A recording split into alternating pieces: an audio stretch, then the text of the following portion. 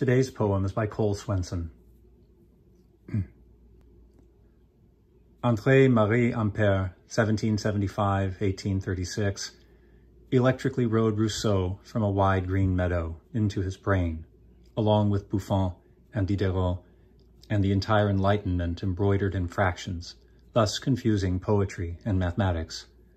He stood back and declared, "An umbrella could envelop a good part of the village of Polymieux en route to reviving the library, and why did my wife die so young?"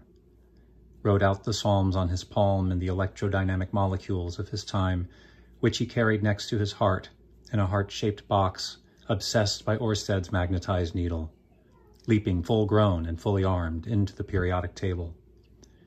Noble metals isolated and at war put each order in order, and was the first to define electric current as a circulation, gazing out over the Mediterranean until it dies.